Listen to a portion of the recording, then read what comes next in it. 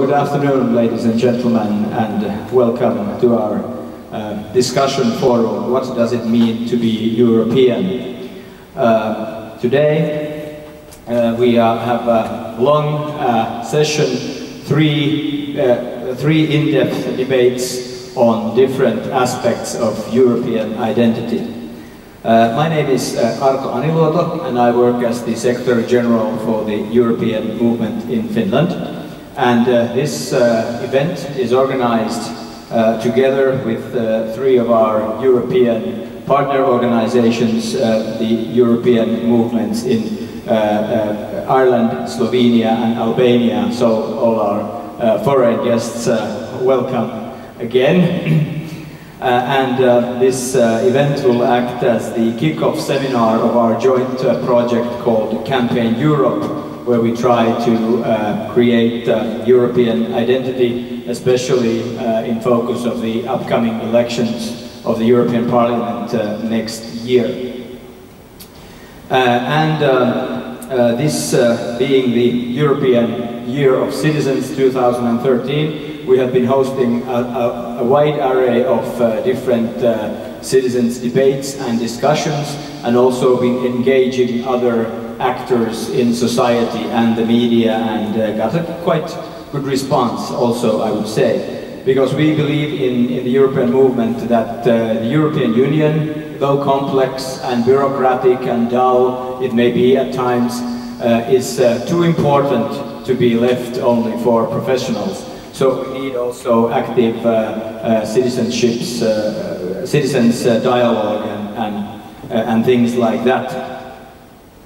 And today we have the unique opportunity, you might say, to have three big debates, each taking 1 hour and 15 minutes on three different issues that belong to under the umbrella question of what does it mean to be European.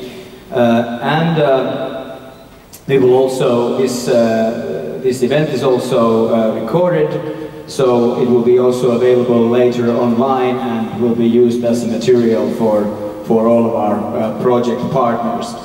The project is funded by the European Commission and its Europe for Citizens program.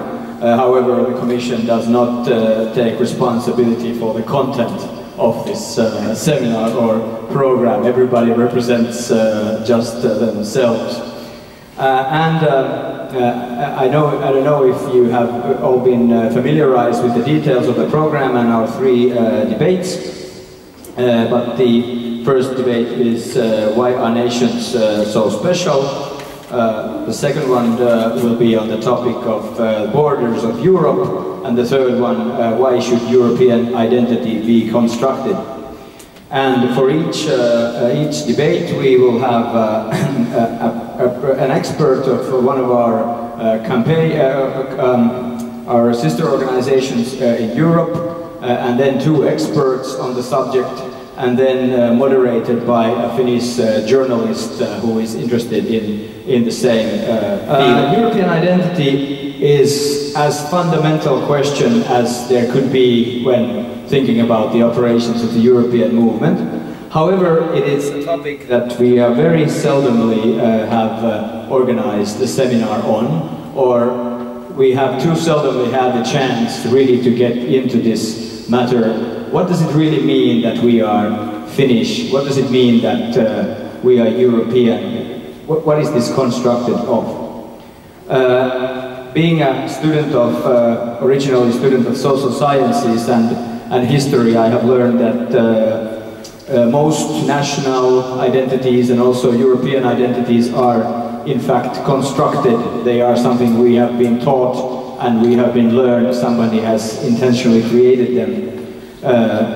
And therefore they are also subject for criticism and discussion, and not as fixed things as some would say. And if we think ourselves as what does it mean to be European, we can say that okay, Finland is geographically a part of Europe. We are now politically part of the European Union. This is a thing that can be debated more, but I have always believed that Europe is a mindset. It is those countries and people might consider themselves European, who think that they share the common European values, which are humanist, egalitarian, democratic, and I believe are one of the best things we can export from Europe to other countries, and still it's a thing that you take model from in developing countries when they are forming new political systems.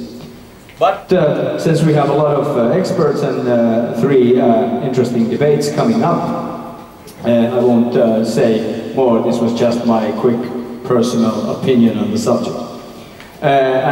Before we begin, I would already at this point I would like to thank especially our coordinator for this entire Campaign Europe project, Nina Lindberg, who sits there.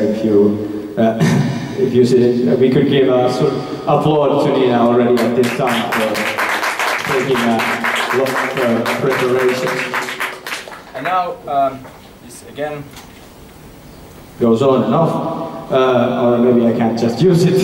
So it is my privilege to then ask the first panelists on this discussion. One, why are nations so special? And the participants are Mikko Lehtonen, Professor of Media Culture from the University of Tampere, Emilia Palonen, Lecturer of Political Science from the University of Helsinki, and Neale Richmond, Policy Manager from the European Movement in Ireland. And this discussion will be hosted by Sami Sillanpää, who is Foreign Editor at Helsingin Sanomat newspaper. Welcome.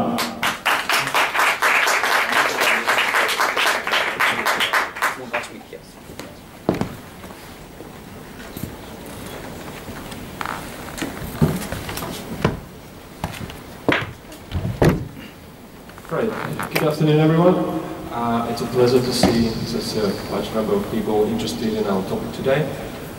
We've got about an hour, and during the conversation, you will also have an opportunity to raise your comments and questions. But let's start with introducing our panelists who represent different points of view on this topic. Neale, you come from Ireland, involved in the movement for Europe. Could you introduce yourself and say what is your special interest in this topic? Sure. Good afternoon. Yeah. Good afternoon, ladies and gentlemen. Thank you very much for having me here It's very close. in Helsinki, and particularly in this venue. As our chair has said, my name is Neale Richmond. I'm the Policy and Projects Manager with European Movement Ireland. European Movement Ireland, much like European Movement Finland and Albania and Slovenia, is an independent, not-for-profit agency looking to deepen the connection between Ireland and the EU. We work across the sectors with businesses, academics, non-governmental organisations, a full range, to really get in touch with Irish people, to explain to them our role within the EU and the concept of what Europe is. Understandably, Ireland, much like Finland, has a strong history of nationalism. We also received our independence in the early parts of the 20th century from, some would argue, 700 years of colonial rule. But that has shaped not only our national psyche, but also our relations with the EU, and that's something I'd like to explore in a bit more depth this afternoon. Right. Mikko Lehtonen. Good afternoon, everyone. Thanks for the invitation. My name is not Mikko S, but it's just Mikko. But I seem to have a double identity, and that suits me well because that's also, in a way, my role in this discussion. Let me start with an anecdote. When Finland became a member of the EU, there was this joke going around in Brussels saying, how do you tell apart the extrovert Finn from an introvert Finn? And the reply was, of course, Sami knows this, an introvert Finn, when discussing to somebody else, with somebody else, is watching his own shoes, whereas the extrovert is looking at the shoes of the other. And so this is the national stereotype, we are introverts. And my problem with Finnishness is that I'm an extrovert, and that's why I quite often feel like being in a foreign country when I'm when I'm in my own country.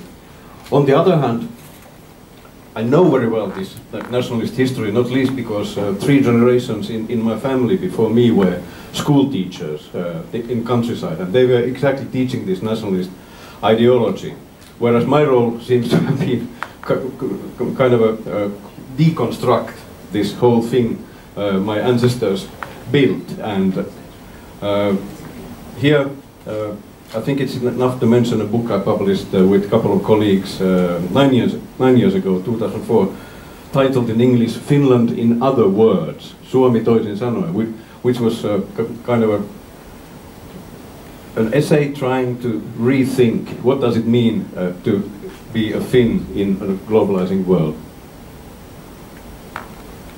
Right, thank you. Emilia Palonen, a political science researcher at the University of Helsinki. Thanks a lot. Thanks for inviting me here as well. I'm really happy to be here talking about Europe and Europeanness. I feel quite strongly European, in fact, because I've been living in different parts of Europe and educated in the UK for my university studies. I did them in London and Colchester in England. But I also studied Hungarian politics, and I spent quite a lot of time in Hungary in late 90s and the 2000s. And I just come from there on a conference trip. And as Mikko's been telling these jokes, I want to tell you a little anecdote from Hungary. My colleague there, who's teaching politics at the university, asked his students, whom of you feels like a European? And the response was not like no show of hands or not like a couple of hands emerging. It was straight out laughing. So people feel differently about being European, and what I would want to be discussing is how national identities and European identities, local identities, they are all kind of multi-layered, and we have to think about the multi-layeredness of this. I'm a researcher at the university, but if you want to see something about my reflections on European identity, you can go online and see this webpage, euflagmemorial.wordpress.com, where I invited Romanians to draw or construct their own EU flags in 2007 when they joined the EU, when Sibiu was the cultural capital of Europe. There were quite different answers to that question. What is the EU? Can't wait to get a chance to do that again. Thank you, Emilia. To get started with the discussion, I'd like to remind us of a little bit of European history. As you all know, for centuries, Europe has been a continent that has been fragmented. It's been a fragmented combination of peoples, languages, cultures, nations, and every now and then there's been an attempt to join forces and form a larger union. In history we've had the Frankish Empire, we've had the Holy Roman Empire, now of course we have a European Union. But for nations it's always been a question of distinctive national identity, but also a question of whether we belong to something larger than our nation. In this historical context, Neale, could you characterize the Irish nation state? What are the distinctive characters of that? That question could lead to many answers not suitable for a forum like this. And one I'm reminded about every time I go abroad. I even had a drink in the Dubliner bar here last night, and that seems to be the outside characteristic of Ireland, unfortunately, that a lot of people think about when they think about Ireland. You know, the idea of Irishness and the Irish nation and the Irish nationality, like, in my opinion, many other nationalities, is an emotional one. It's very much based in what you know, what you see around you. You support the national football team, you speak a certain language, And as Arthur was referring to us, the small circles in society. When you're an Irish person, you go abroad and you meet another Irish person. It usually takes 2 other introductions until you know someone. You have a friend in common, or often a family member in common. I don't think, like, that's not uniquely Irish, but it really makes up the backbone of what we see as the Irish nation state. It's that commonality, the community. And in one way, it allows Irish people to be so instinctively pro-European. Recent poll put 86% of Irish people are still in favour of Ireland being a member of the European Union, because we believe in the strength of community. Yes, there's divisions in community, and in our island more divisions than we care to remember, but that does not mean you cannot come above that for a very simple kind of cause. Thank you, Neale. Mikko, as you pointed out, you sometimes feel foreign in Finland. Could you clarify a little bit more on that? What is the sort of common identification of being Finnish and how you see it differently? First of all, when you were talking about Irishness, I could say the same about Finnishness. I think the national self-image is more or less the same. But about Finnishness, as you who opened this said that all identities are constructions, and of course this is in a way my problem with Finnishness, that there's something that's culturally produced, but then it's depicted and talked about as it was something ahistorical, as it was something natural. And my famous example of this is actually the euro coins. If you look at the euro coins, what they have on the flip side, whereas other countries have buildings and men's heads, in Finnish euro coins you have flowers and birds. So Finland is kind of a place that where people are thinking that we are very near the nature, we are natural, so we are not specific at all. We are like the general humanity in a way, and this is very problematic. To begin with, nationalism as an ideology is of course cosmopolitan. So the ideas of Irishness or Finnishness or Albanianness or Romanianness were not invented in these countries. The idea of nationalism was invented more or less in Germany, and then it was exported and imported to other countries. And it's quite shocking. Once you go to, for instance, the national art museums, let's say in Tallinn or Bucharest, in Romania, you're like, bloody hell, these people in the late 19th, early 20th century, these Estonians and Romanians, these national romantics, they were Finns, because it's exactly the same imagery that you find in these places. So this nationalism was a cosmopolitan international movement, and the problem is that we forget that thing, how all this was invented. Thank you. Emilia, would you like to follow up on that? What is so special about the Finnish nation state? Well, yeah, nothing really. I mean, we are learning to believe that there are some things that are really special about us, and that's the interesting part, I think, to follow how these national narratives and feelings are being constructed, and how they are being maintained and how they are being questioned. Like, for instance, if Finland is playing ice hockey and maybe even close to winning or wins the World Championships in ice hockey, then national feelings would be arising, and we would kind of identify ourselves as Finnish through these games and these players, our heroes. But then again, if we would be telling a story about great presidents in the history of Finland, that would maybe resonate with some Finns. Like, yes, the memory of Urho Kekkonen or Koivisto or Ahtisaari, they would be like something that people would want to be finding their Finnishness in.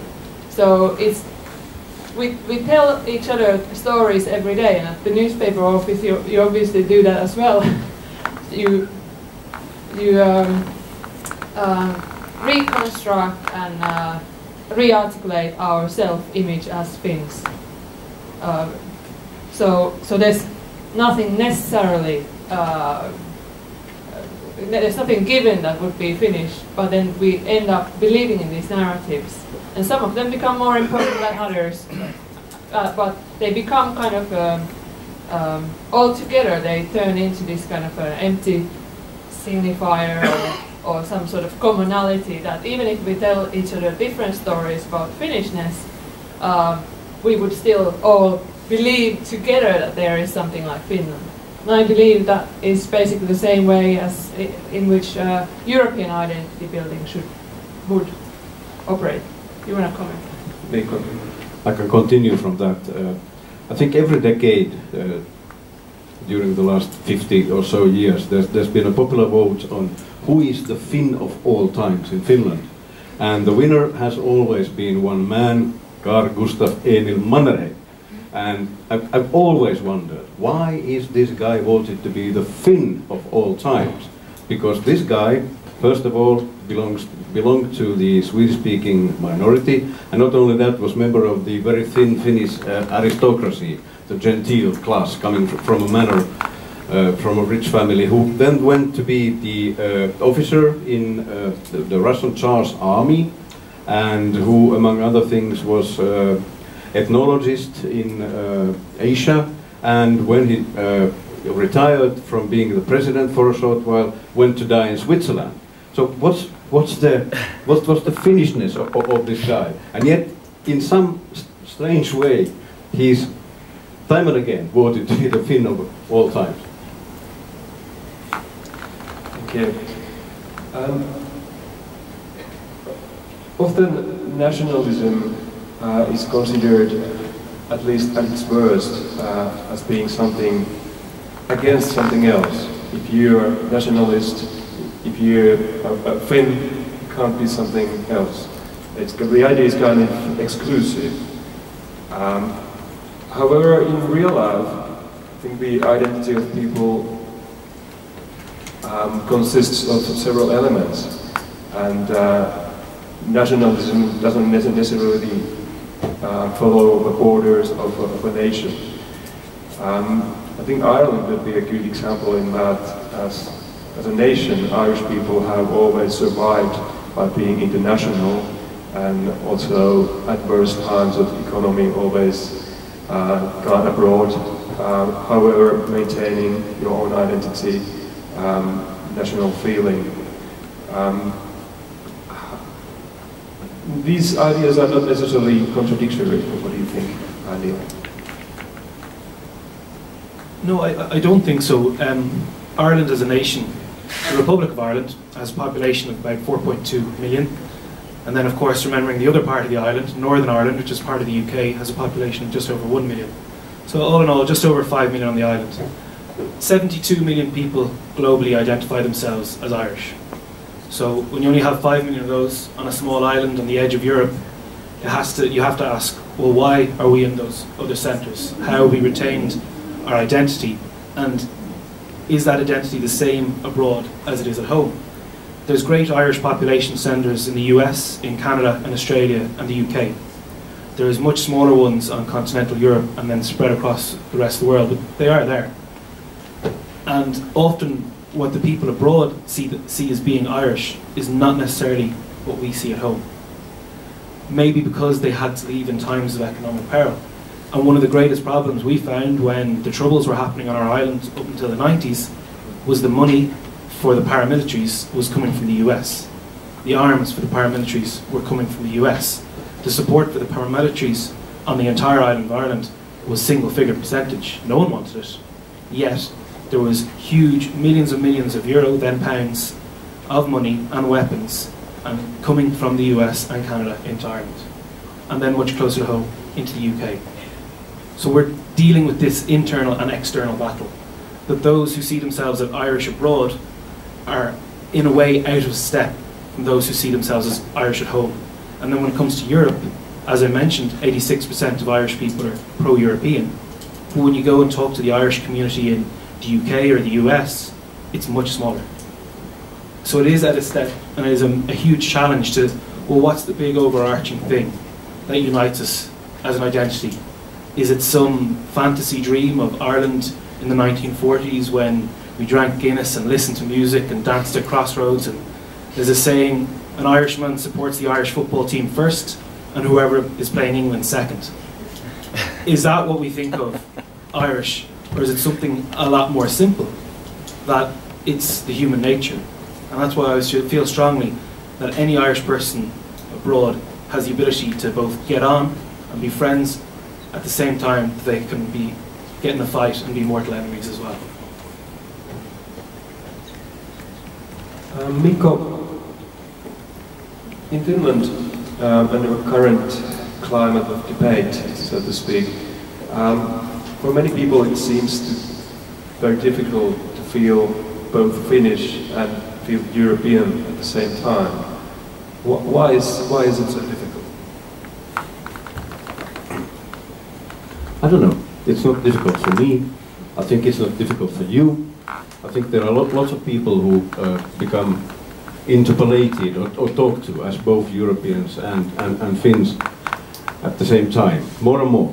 But then again, I think this is a question of the internal divisions among the Finns. And I was thinking about this morning, reading the newspaper you work with. There was this foreign correspondent who is now a freelance, Olli Kivinen, who was once again writing about this. Why can't we be Europeans? And actually reading the history and this is the leading newspaper in the country, this comes from already the 30s. In 30s, Helsingin Sanomat, to name the paper, was very pro-European, kind of against certain idea that was said in Finnish is impivaaralaisuus, like parochialism, inwardness, and things like this. And I think this still seems to be going on. When this paper very strongly identifies with upward mobile middle classes who internationalize and talks about them and talks to them. So us, I think I'm one of those the paper tries to talk to. It's easy for us to identify with all this, and like say questions concerning multiculturalism, like migration, things like these. As a university professor, all this for me is just enriching my life. I live in Tampere, and within 10 minutes from my home I can eat Thai, Laos, Indian, Sri Lankan, you name it. It's great for me. And there's not a professor from Somalia who's going to occupy my office. But then there are lots of people who don't feel it necessarily that way. And this afternoon there's going to be a discussion about European populism and the what's maintained is that quite often such people who are the net losers of globalization tend to support populism. But if you think of Finnish populism that says that you have to be first and foremost Finn, it's not only a question of like being against globalization or migration or things like that. Not only that, but it's also a question of like what kind of identifications people have. Like what does it mean to be a good person? What does it mean to be a good Finn? And not everybody, for various reasons, identify with these ideals that, for instance, the leading newspaper in the country preaches. And one thing that's very interesting in Finnish populism is, of course, the fact that quite many male people vote and support that phenomenon. And I've been thinking that we should think a couple of steps backwards and think of whole the cultural and social system of Finland, like to begin at schools, that the so-called official system that's saying let's be European, these people not necessarily find it very rewarding from the early stages of their life as males. And well, this is a much longer story, of course, and now this is like tabloid headline, how I put it, but I think we must rethink that way in order to understand why some people find it rational to act as they do. Emilia, you've had the experience of living in several European countries. Looking from that experience, how do you see the discussion in Finland at the moment in terms of Finnish identity and European identity? Well, I guess it's not very different. In fact, I was also reminded about something that was published in your paper today about immigrants in the UK and London trying to make their living there and arguing that there are always jobs there, unlike in the places where they would be coming from.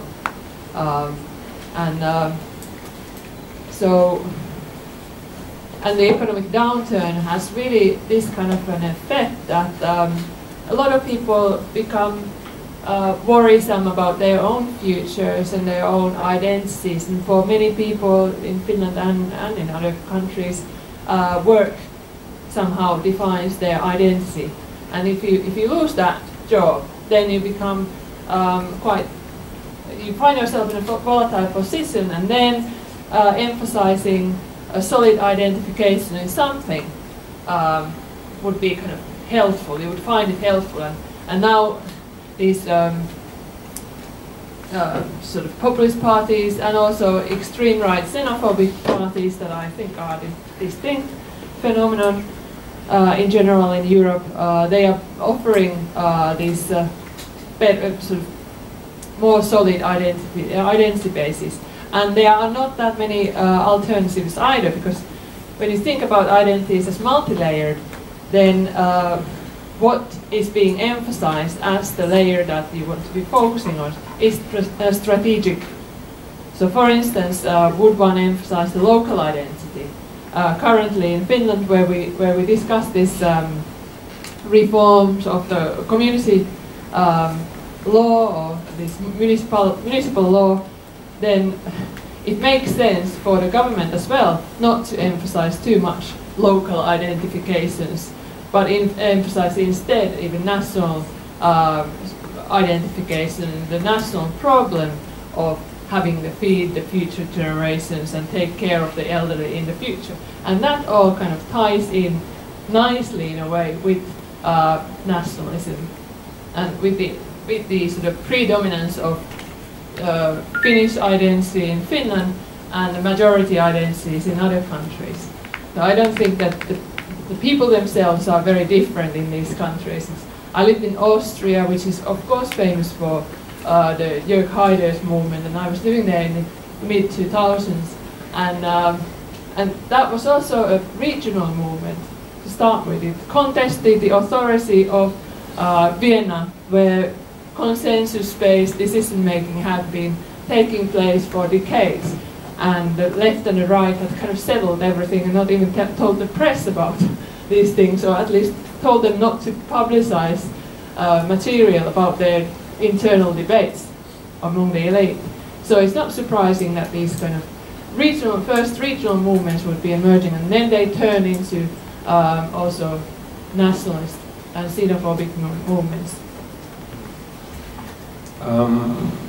We can follow up on the nationalist movements a bit later.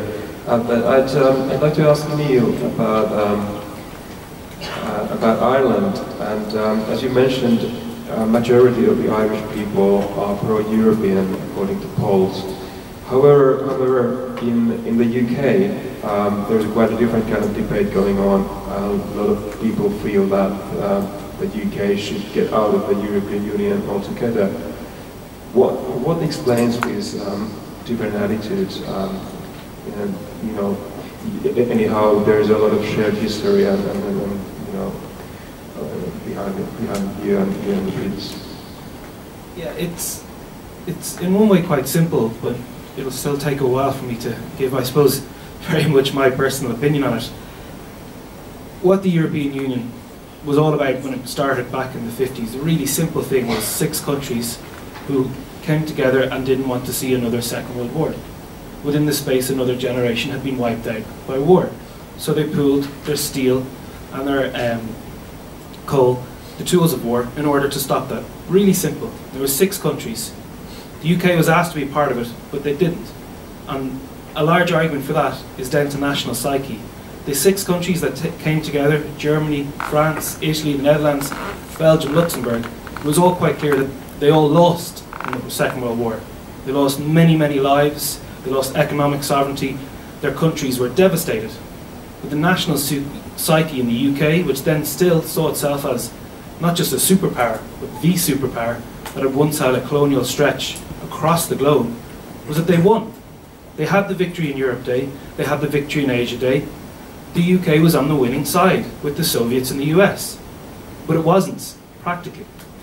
It may have emotionally won the war, but it was devastated economically. The Blitz destroyed London, it destroyed the industrial centres of Coventry, Birmingham. Millions, or thousands upon thousands of British young men were killed, not just in Europe, but over in Asia and in Africa. But yet the British psyche, the stiff upper lip and the pre-existing class system wouldn't let it go for that. Instead, we had Churchill and the royal family on the balcony in London celebrating a great victory.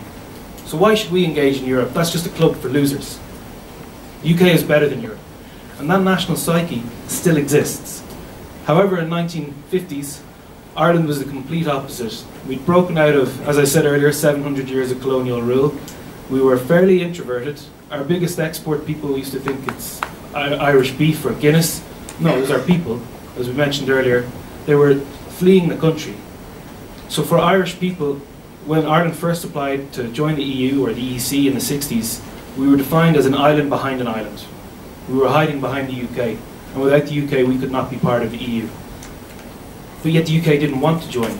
And there had huge oppositions between the French and the Germans. So when Ireland and the UK and the Danes finally came into the European EEC in the 70s, Ireland embraced it. They threw themselves into it. First and foremost, they've got lots of money. They've got money for agriculture, they've got money for regional funding. All of a sudden we were looking out, we were looking to trade with the outside world, whereas before we only traded either with ourselves or with the UK. But yet we go back to the British psyche. As it's joining the EEC, its empire is crumbling. It's losing colony after colony in Asia and Africa. It's losing influence. The Soviets and the Americans are the superpowers. Good old Great Britain is now very much a second-tier country and isn't a superpower. And that's why I feel it has never fully been able to embrace the European concept. What the first thing the British did when they joined the EEC was hold a referendum to leave it in 1975 to get new competences. So nearly from the outset, there's been an internal battle. Someone said when Thatcher had her big moment in Bruges saying she wouldn't give another penny to the EEC, someone said the reason Thatcher hates Europe so much is she didn't think of it first. And that is the pre-existing mindset, that it's very, very difficult. And we work very closely with our European movements in the UK, but you'll have no overt pro-European party in the UK. You have the Liberal Democrats who never get above 17–18%, and even then they temper it down. Tony Blair is seen as a great European. His first ever election pamphlet called for a British withdrawal from the EEC when he ran for election. And so that's supposedly the pro-European party in the debate at the moment. And the Tories were the ones who wanted to get into Europe in the first place because they wanted the trading links. But it's nearly cyclical that whoever's in opposition will flip between being pro and anti-Europe. And that's going back to the concept mindset is that the UK, there will always be a significant portion of the UK who aren't only anti-Europe, but they are instinctively of the belief that the UK is too good for Europe. Mikko. What I like about English and the UK as a whole is the ability to ironize oneself. This is not irony, but I've seen a headline from the Times from 1912, fog in the Channel, continent isolated. Anyway, but what Neale is talking about speaks of the relations between centers and peripheries. And speaking of Finland, we also have to think about this center-periphery thing, because it's quite crucial to the national understanding of who we, the Finns, are. And it's less than 100 years when there was a huge debate about, are Finns Mongolians or not, Mongols or not? Really, in 1910s and 1920s, there was this international idea that genetically Finns are Mongols, and a huge intellectual movement to say, no, we are not Mongols. Kind of, so it's a negotiation. Where do we come from, who we are? And it's quite interesting that during the Finnish history there's been numerous various theories concerning the genetic inheritance of Finns. And at some stage the idea was that yes, genetics really show that we come from the Urals, and after Finland became part of EU, there were reports that actually the Finnish genetic inheritance is exactly the same as any other North European population. And now this is the official truth. And always these truths go hand in hand with the official political truths of the time. But anyway, centers and peripheries. Every time I walk through the Helsinki railway station, I remember a book that's telling about two guys sitting in the restaurant, the railway station restaurant, during the Second World War and discussing.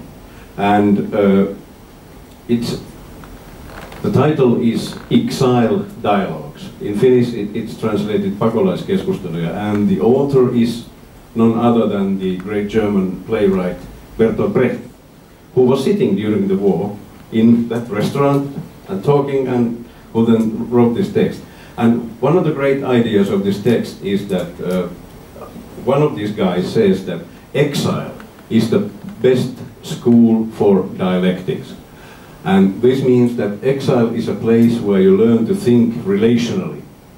When you are not where you were born, you see everything simultaneously in light of two places, the place you come from and the place where you are. And in a way, this being in exile is quite near the idea of being in a periphery, not being in a center. The center doesn't have to know anyone else but the center. But the periphery at least has to know not only itself, but also what's the relation to the center. And so this could be kind of a source of some kind of wisdom. Right. Well, to continue on that, as we speak right now, in Ukraine, in Kiev, there's an interesting protest going on, as you've probably seen in the news. Thousands of people in central Kiev are protesting and shouting slogans like "We love the European Union" and waving the EU flags, which is something you don't see in Europe too often these days. But I guess for the Ukrainian protesters, the question is very fundamental. Where do we want to belong to? Do we want to be part of the sort of European family, or as opposed a European family as opposed to so-called Russian family, to put it kindly? Which is a very fundamental question, and it also was a fundamental question for Finland at the time we decided on membership of the European Union. But now with all these new problems of economic downturn, immigrants, European bureaucracy, everything that annoys us, have we forgotten the past and why we opted for European in the first place? Emilia? Yes, that's a really good question. I mean, Neale talked about the peace that was the basis for founding of the European Union. But equally, it was also about economics. I've been studying Luxembourg at some point in my research career, and it is a fascinating place because there you have not only multilingual Luxembourg people, French and Luxembourgish speaking, but there are also Italians living in multiple generations that moved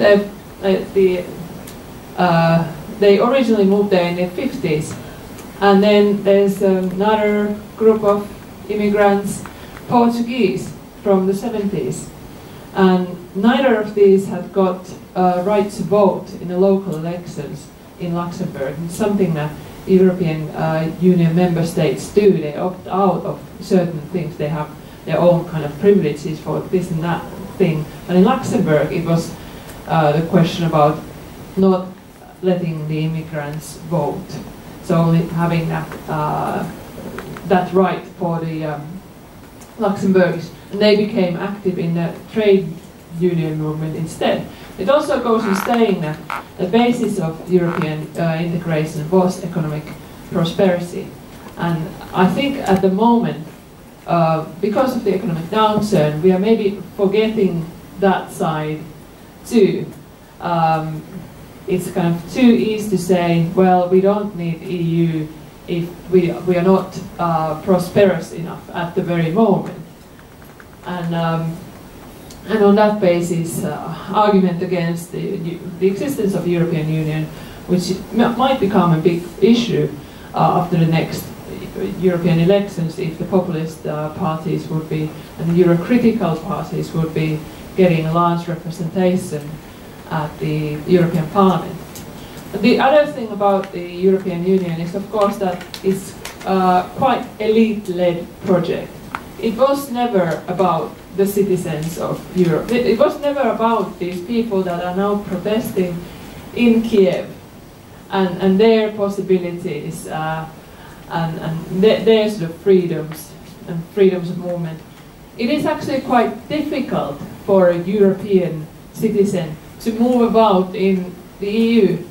They always ask me, I mean, I know this from experience, like, where do you come from and where are you going? So it is always assumed that you're coming from your native country and you're going to work in another one.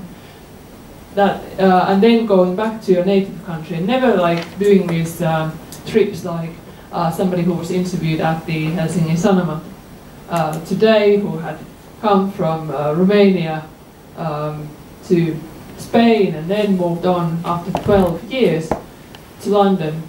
And that is kind of a reality for some Europeans. But it was, even though immigration, cheap labor from the South European countries to the Benelux countries was the idea behind, one of the ideas behind European integration, we kind of forgotten about the real issue, the freedom of movement for citizens and freedom for them to actually participate in the democratic processes in the EU. So now with this democratic deficit that has actually been talked about for quite a few decades already in the EU, there's more and more questions being raised, like, where did we join? I mean, what is this community after all? I mean, is it actually about us? And it would be too easy to answer, no, it was never about you. And I would hope that it would be taken further to a direction where people could be identifying with this and by having power to introduce even changes in the EU, and that the process of decision making was made more transparent, especially thinking about the lobbying. And then the third thing about the prosperity for the normal Europeans. Now that I'm still on my rant, I want to be inviting us to think about something like the social security in Europe. That is something that is quite divisive within Europe, and now precisely these immigrants in the UK who are accused of coming to work, not to work here, but just use the social security.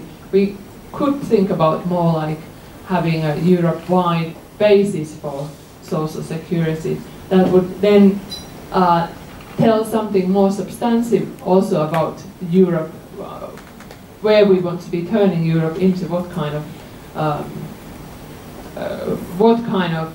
community or what kind of organization of cooperation. That's basically what it would be about. Right, Mikko, briefly, and then we give the power to the people. Finally, power to the people. The title of these discussions is what does it mean to be European? And before we give power to the people, I'd like to say something about that. I mean, what's the Europe? Is it the state of mind, or what is it? Quite often when historians write about the idea of Europe, they say that it's more or less the same as Christendom or Christianity. And that's one way to think of it. But if you think of today's Europe, how can you say that? Think of today's Germany, for instance. How big part of Muslims of the population there are. Europe is notoriously bad or difficult to define geographically when compared to, say, Australia or South America or Africa. So what's Europe? And why I'm talking about this is that actually when we talk about European civilization, the problem is that the European civilization has been built in exchange with other civilizations. Think, for instance, the alphabetic writing. Always the historians say that the alphabetic writing was invented in classical Greece. And it was, but it was invented on the Phoenician model. The Phoenicians already had alphabetical writing, the Greek only added the vowels, and that was it. So it came from Mid-East.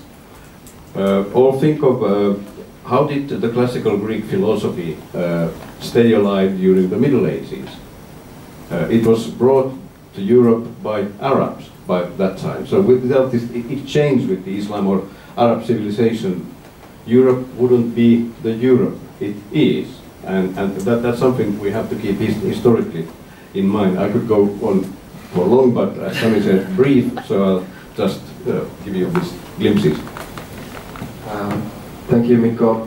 We will continue the discussion with our panelists pretty soon, but because we don't want Europe to be a group of boring talking heads, we will now... Are we boring?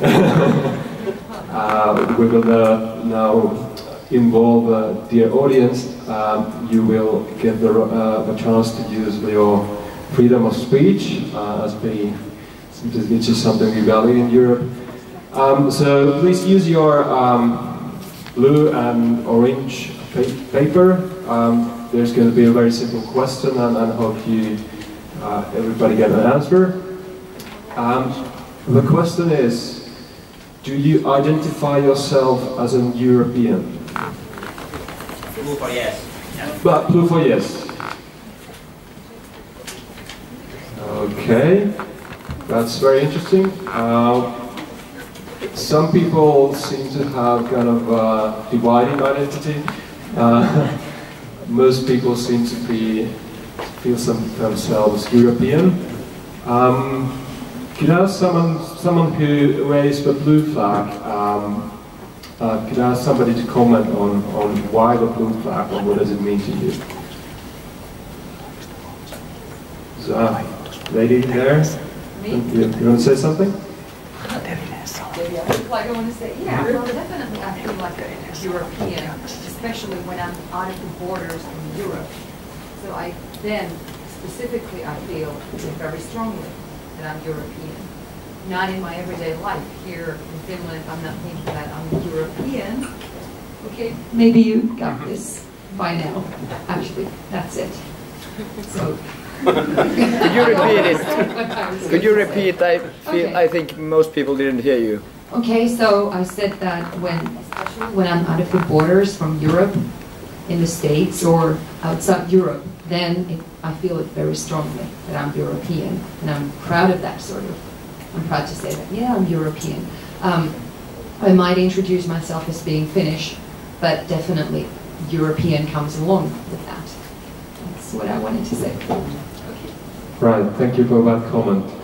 At the back row there were some people who raised the orange flag. Could I ask you to comment on why do you not feel European? Any of you? No? Okay. Well, I saw some people who raised both orange and blue. Somewhere there maybe? Would you like to add something on the identity issue, please?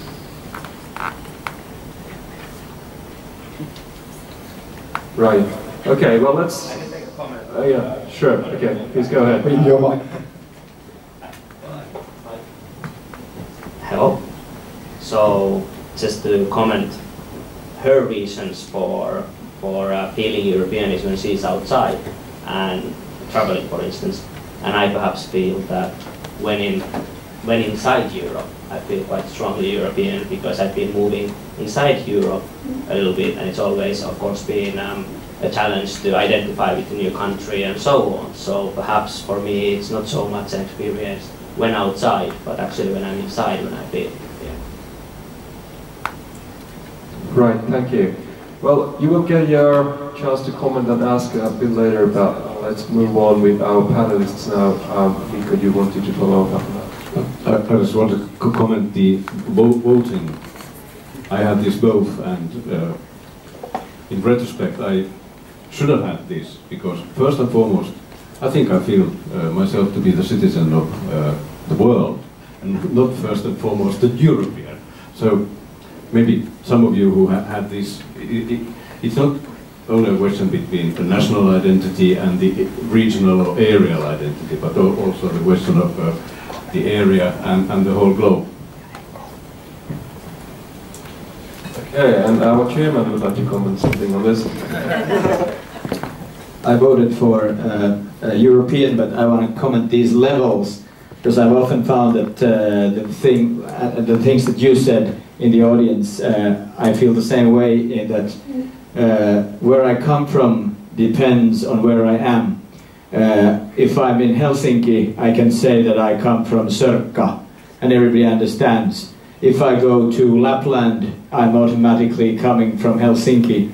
When I go to Brussels, I'm from Finland. That's clear to everybody. They will know the places. If I go to South America, like you said, you go in the States, they have no idea where Finland is or what that is. Even then I say I'm from Europe. And we can go on like you said that you are first and foremost from the world, that if there would be life in outer space found anywhere, you would say that, and when you went to visit, that I come from the world or the earth. So I've always felt that these are like different levels that that interact with the context of where you come from. Okay. Can I comment on that as well? I mean, as I've been living in all these different countries, Austria, Germany, or Eastern Germany as well, Hungary, UK, and I've spent quite a few weeks in the US as well. I feel that I've lost some of my soul. That's how people say it often. Or then gained some for my soul by being in those places. So that actually has an effect on my identity. So when I came back here in Finland, like on a more permanent basis in 2007, I definitely felt like a former expatriate Finn. So I didn't feel I didn't feel that Finnish. I felt everybody else felt more Finnish around me than I was feeling, because I didn't know what, I don't know, the current popular people or I don't know, singers or playwrights would be, and I felt sort of half a Finn. But also in all these new places that I have been living, I didn't feel completely as a local either.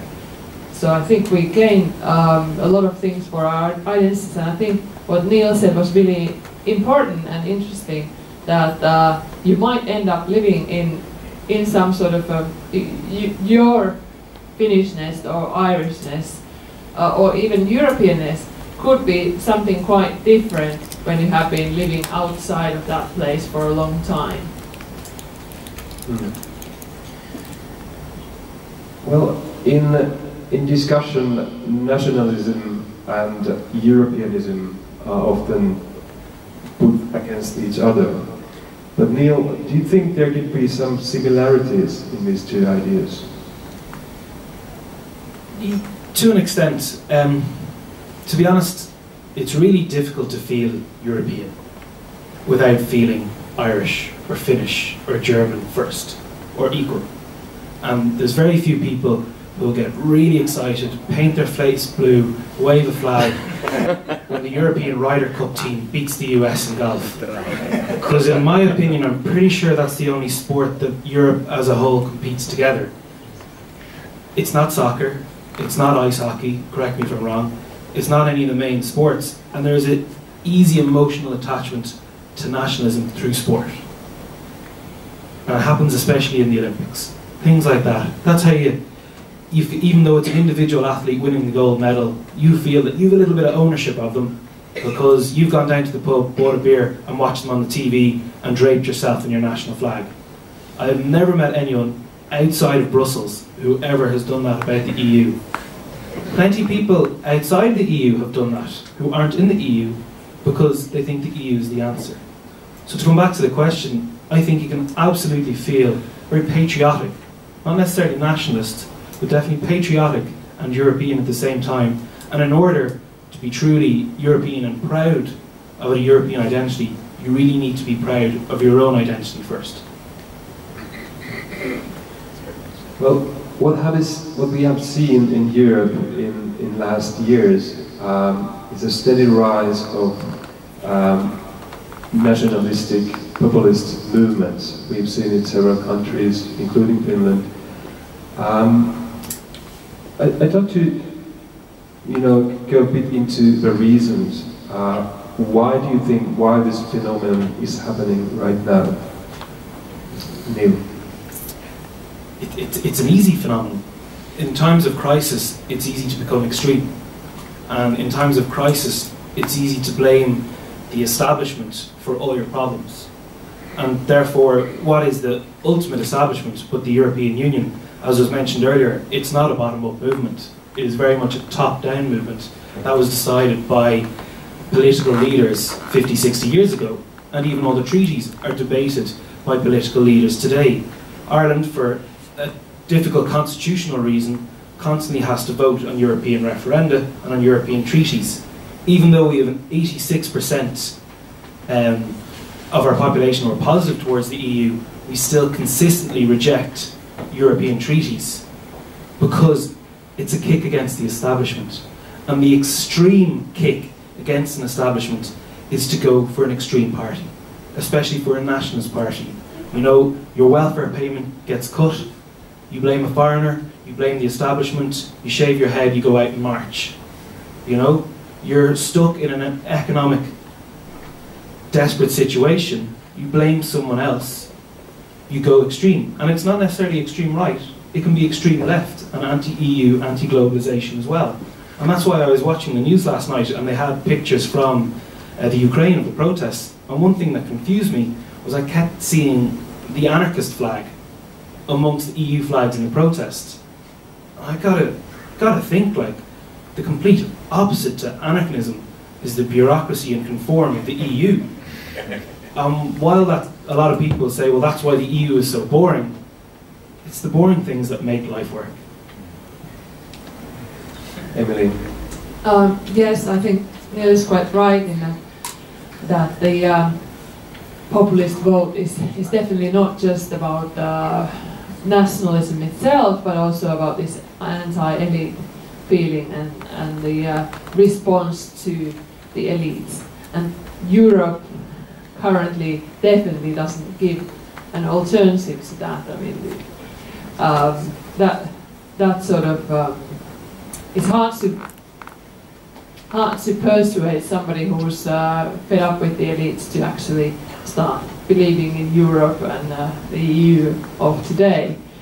But I can see though that in Ukraine they would be seeing EU as source of freedom. That's what a lot of countries felt before they joined the EU. And that was the feeling that I encountered in some of the places in Sibiu, in Romania, where I staged my EU flag memorial project.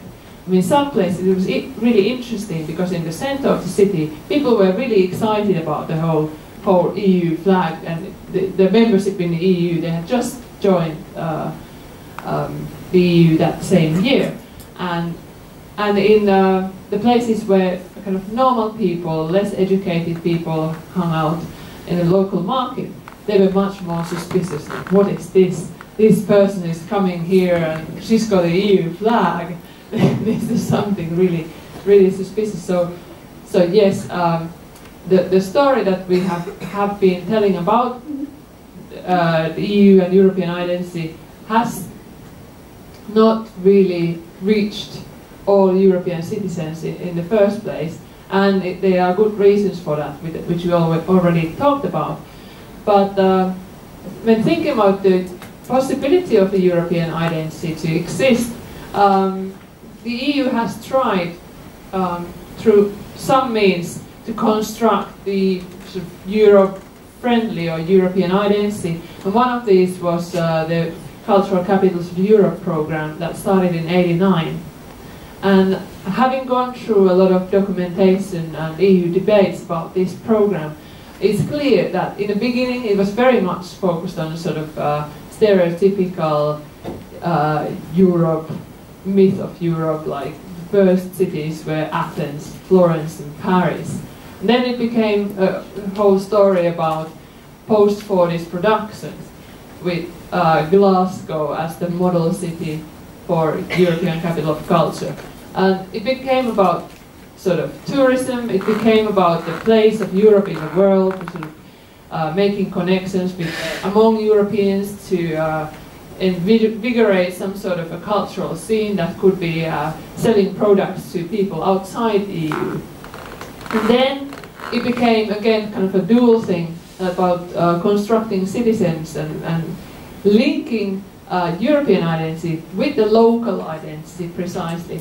So kind of stepping over the national identity to sort of get rid of that layer, because it seemed easier perhaps to communicate sort of communalities between sort of citizens and local regional identity and the European identity. But there's a problem with this kind of program as well. They don't have funding. In these European capital of culture cities, they receive 1 million from the EU, and it's conditional upon them running these programs that cost so much more. I mean, 1 million is only for maintenance of this office. So they are totally dependent on national funding, and they are dependent on sponsorships with enterprises. So the EU doesn't even, I mean, they don't have means to educate citizens to become Europeans or persuade them to become Europeans. So this is one of the problems that I think we are facing, and in that sense it's really easy for the populist parties to also argue against European, because it's just the elite project. It's just for us who can move around. Mikko, you want to comment on that? 2 points. First of all, I was thinking earlier during the discussion of this new phenomenon that's called welfare nationalism. I mean, when welfare state was built in Nordic countries and elsewhere, it had a universalist idea that we must take care of everyone. And now this welfare state idea is in a way turned against universalism, said that welfare must be for us, but not for them. So there's a big contradiction in there. On the other hand, this whole idea of universalism, like the human rights and all men being equal, comes of course from the European Enlightenment tradition, which is very contradictory in many ways. But what's interesting is that quite many neo-nationalists use this kind of universalist Enlightenment thought against them. For instance, in Finland we have a very famous member of parliament, I mention his name, even though everybody knows it, Jussi Halla-aho, who before, I don't think he still has it, but before he had this, his subtitle for this scriptablog that he's writing is The Sunset of the West. And the idea of his texts, if you read them, is that actually the barbarians are at the gate and they kind of threaten the democracy and the enlightenment of the West. And that's why we have to stop them. And I would say that this is very much against the Enlightenment idea. He's using the Enlightenment idea against the ethos of the universalist ideas of Enlightenment, and there's a big contradiction in that. Right, we've got about another 15 minutes to go. Before we give the floor to the audience, I'd like to take a last question with the panelists. Continuing on the theme of populist movements critical of the European Union or the European idea itself, this question, of course, is very divisive in Europe at the moment. A lot of people who feel strongly for Europe are very worried or even in fear of the populist movements. What should be done? Is a populist right-wing movement something that we should somehow stem, get stopped?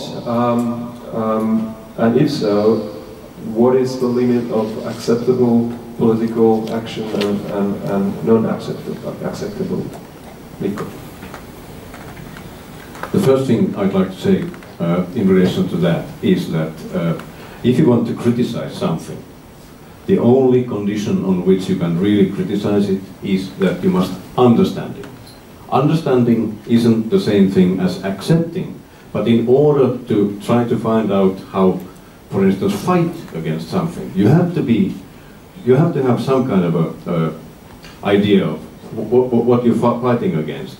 And in here, I'd say, as a member of cultural elite, I would be very self-critical towards how the cultural elites have tried to fight against populism.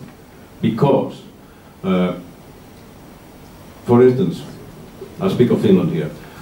In Finland, it's always been a question of the elite preaching to the people. Like before the Second World War, actually what the elite preached was a form of racism or Russophobia, the fear of the Russians at that stage. When Finland became part of EU, then there was a new kind of preaching which was like, please understand those who are different from yourselves. And this is the problem that in general discussions we have two different alternatives. First of all, we have so-called xenophobia, the fear of the other. And then the elite is saying, no, we must have xenophilia, friendliness towards the other, without at all thinking why some people become xenophobic, why for some people it seems to be quite rational to act in a xenophobic way. So, the question is how to create a third alternative, which I call xenosophia, the wisdom concerning the other, understanding that multiculturalism, if you talk of this branch of this populist movements, how they fight against multiculturalism. Multiculturalism isn't only paradise. It also has contradictions and collisions.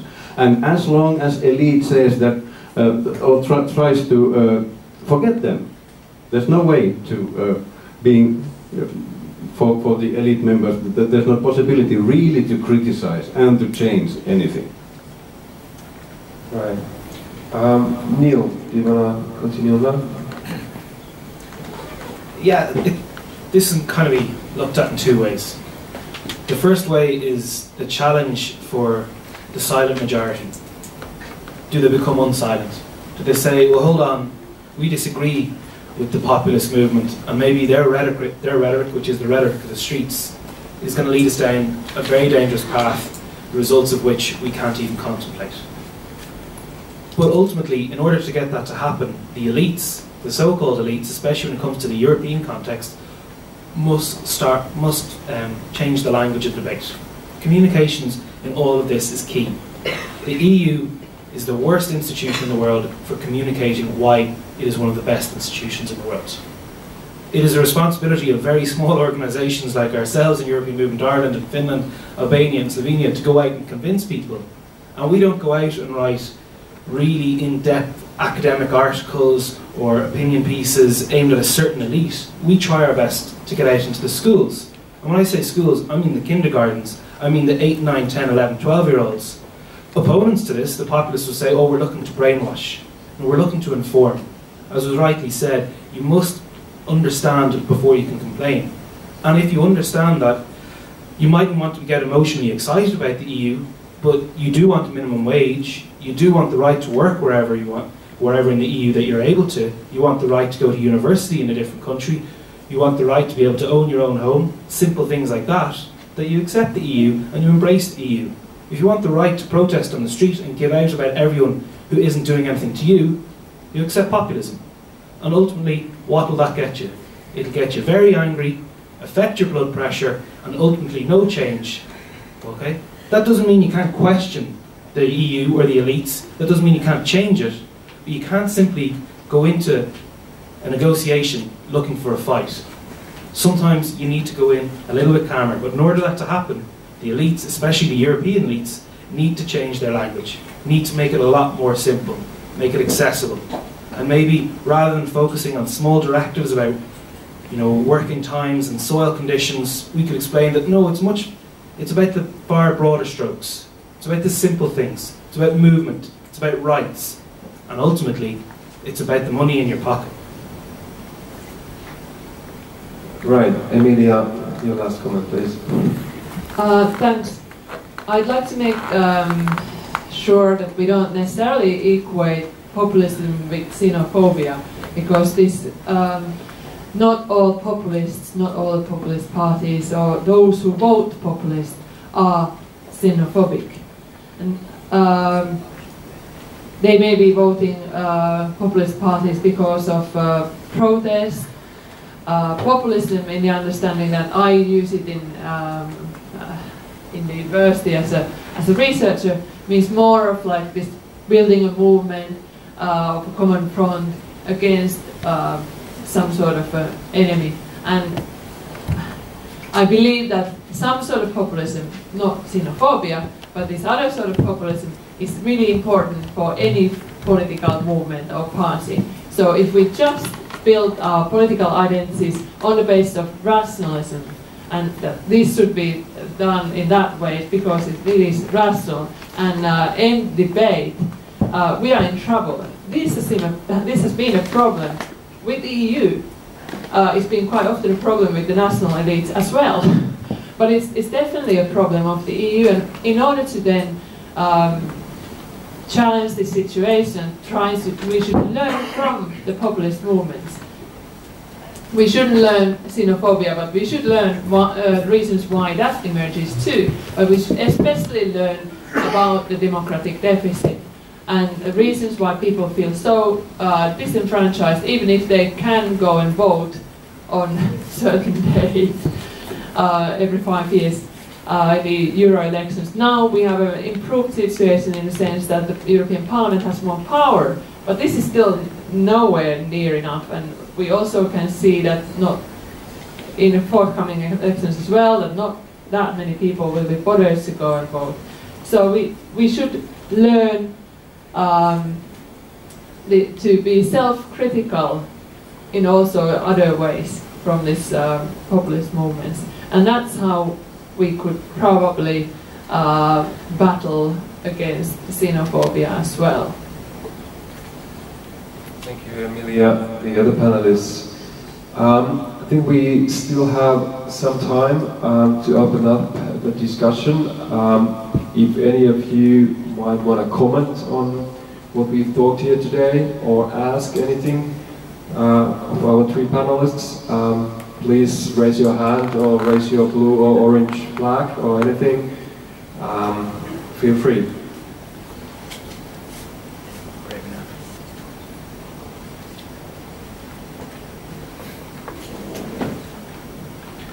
There you go. Hi. Hi, my name is Antti Ahnen. I'm from Secretary General of Finland, Euroopan Nuoret. I would shortly like to ask an answer from the panelists to an interesting question. What do you see as the difference between patriotism and nationalism? What is your answer? What is the difference, or is there? Thank you. Thank you for the question, Mikko. To begin with, nationalism belongs into the top two ideologies of all times with religion. So patriotism doesn't. In Soviet Union, especially during the Stalin time, there were right kind of patriots and wrong kinds of patriots. The patriots against the cosmopolitans. So the Soviet patriotism, that's one way to speak of patriotism, but all these concepts, of course, are concepts that they don't have a fixed meaning. They are concepts that are fought for, and there's all the time going on this definitional struggle. People are trying to say patriotism is this, nationalism is this. And it depends on the context. There are times and places when nationalism has been a very progressive thing when thought of what's happening in history. But and perhaps we should still fight that we could have a different kind of nationalism that wouldn't be an exclusive nationalism, saying that only those who were born or who look like somebody can belong to the nation. Perhaps we should have an inclusive nationalism. Perhaps the whole term of nationalism should be robbed back from the nationalists. But as long as this hasn't happened, maybe patriotism is kind of a nationalism light, the easier way to speak about some, let's say, positive things. Even though, when Neale was speaking, I thought that you linked proud and identity very strong together. I don't know about my Finnish identity, if I'm so often proud about that. Quite often I have to say I'm quite ashamed of it. But we should be able to historize, like try to see that whatever we are, us are always also the others for somebody else. And maybe inside the discourses of patriotism, this happens easier than inside the discourses of nationalism. Right, Neale or Emilia? Ladies first.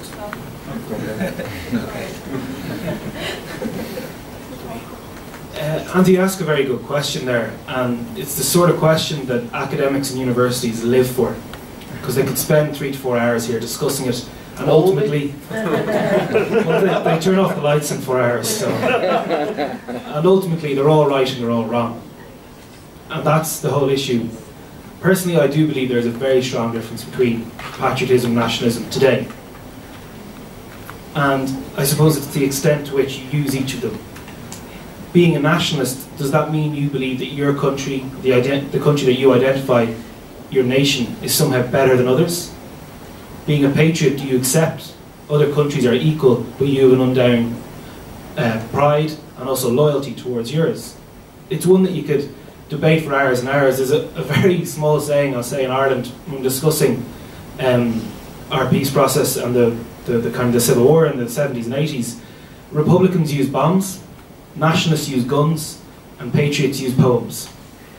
Is that how we're going to define it? Maybe they're the degrees of the emotion. It is a really good question, and of course we could continue for hours on this, but I worry about this distinction quite often, because for instance in Hungary you would have two sides, one of them claiming to be a nationalist and one of them claiming to be a patriot, and they would be just fighting over the same things. And then there would be another problem, that something that is quite exclusive and nationalist and expansivist and something like that, quite boring, even xenophobic, would be just called patriotism in order to legitimate that. So I'm a researcher, so I would be looking into the context and references of those terms always. I can't really go and give a definition now. I just want you to be really reflexive about these terms and their usage, and always kind of raise your eyebrows when you hear either of those terms. Dear panelists, thank you very much for your time and your interesting comments. The audience, thank you for participating and being patient with us. I do hope you stay and follow the later discussions as well. But right now, I thank you and wish you all a very nice Tuesday afternoon. Thank you.